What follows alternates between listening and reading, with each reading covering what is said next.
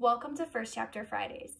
Each Friday we'll be reading you the first chapter or two in a book that you might be interested in reading. Then we'll tell you how you can locate the book and read it for yourself if you want. This week's selection is Hooper by Geoff Herbach. Without sports right now and with the cancellation of March Madness, I thought this would be a perfect opportunity to read a book about basketball. The book's main character is a boy named Adam. Adam grew up in Poland, where unfortunately both of his parents neglected and abused him. He was adopted by a woman from Minnesota, and he now lives there.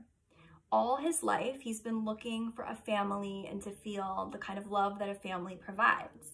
And fortunately, Renata, his adoptive mother, helps him with that through basketball.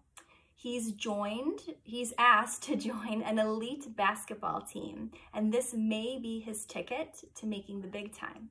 However, on this basketball team, he witnesses some extreme situations of racism, and he has to decide for himself, is he going to stand up and do the right thing and end these situations, even though it could potentially derail his future plans? Here's the first chapter. Chapter 1, I Am a Hooper. This is where I first found happiness in America. I am a hooper. I leap high, grab the rebound, all over the Wazeeka boys. I drop the rock to the point guard, Caleb Olson, then jog down the court. Shoes squeak, the pep band drummer drums. Cheerleaders cheer. The air smells like popcorn and nachos and the heat of all these people. A packed gym full of Northrop Polar Bear fans. This is February, sophomore year. I jog underneath the hoop. The defender tries to push me out. I'm already too big. He is 6'1", maybe, and I am 6'6", and all bony arms and legs. I back him down just for fun. Caleb Olson, a senior, takes his time coming down the court. He is so good with the ball in his hand, and he is such a fine shooter too. We are far ahead, no need to rush things. I swing outside the paint to the left wing. The drums drum, the crowd cheers. Our offense runs through me and Caleb and no one else.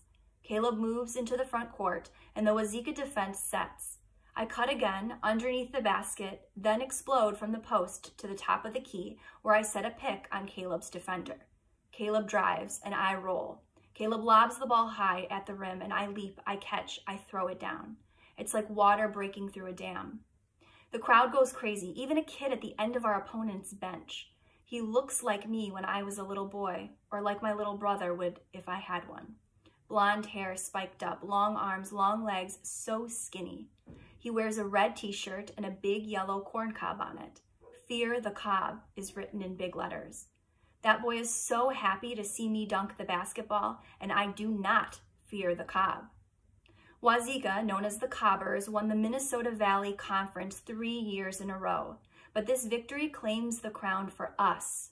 Northrop Polar Bears reign supreme. We are the champions. Me and Caleb high-five, but I don't like him. You would think this victory makes me a popular guy, but you would be wrong. After the game, no girls come to kiss my cheek, no teammates want to meet me for pizza at Patrick's, and I don't want to be with any of them. Instead, I leave the gym fast. I don't shower. I grab my bag of clothes from my locker and fire out the door into the night air. In the parking lot, Barry Rowland waits for me. Nobody in school likes him, but he's a good person. Barry Rowland takes me to McDonald's down the highway. I eat 2 quarter pounders and a large order of French fries. While I eat, Barry talks about Taekwondo. Although he is small, he is good at this martial art, the star pupil at Bob's Champion Taekwondo studio. He is so good, in fact, he helps teach the little kid classes and the old people classes. Sometimes when we're at McDonald's, a little kid or an old person will come to say hi.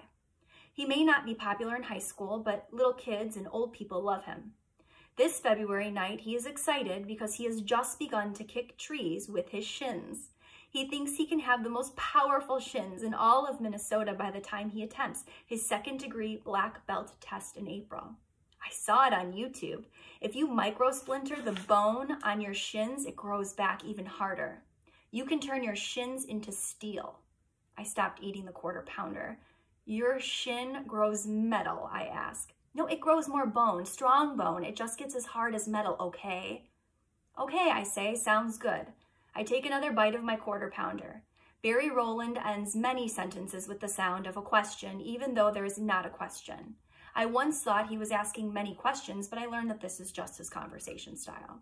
He has much style. He often wears his karate-style headband on his head, and he has thick glasses that make his eyes look big and surprised. He has puffy blonde hair and a fluffy blonde mustache. Food also fires from his mouth while he talks. It's only because he's so excited about life.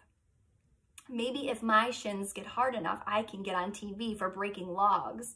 Yes, dope, I say. I make my voice deep to sound like a TV announcer. Mr. Strongman can kick down your house. That's right, dude, he says. I thought of my TV name too. Do you want to hear it? Yes. He lowers his head and whispers like a snake. The Shinja. The Shinja? Like ninja with great shins? He nods. I nod. That's very, very dope, bro. When we finish the burgers, Barry Rowland drives. He talks about all the way to my dark home on the edge of a small college campus, on the outskirts of a tiny Minnesota town. In the house, Renata, my adopted mom, is fast asleep. Barry gives me a high five when he parks. See you for breakfast, he says, because he will come to eat breakfast with me and Renata in the morning.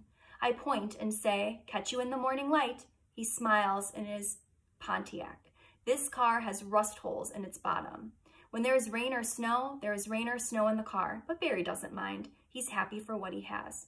He drives away and I go into the dark house across from the darkened college buildings on the edge of all the dark farms. Chapter 2, Talk More. A girl named Carly Anderson said I should talk more, so here. I come from Poland. My name is Adam Sobieski, but I changed it to Adam Reed because of my adopted mom, Renata. She has the last name Reed. I have been in America for 4.5 years. I just moved to Minnesota last summer. I like basketball, and I sound funny when I talk in English, but that's not my fault. I work on it a lot.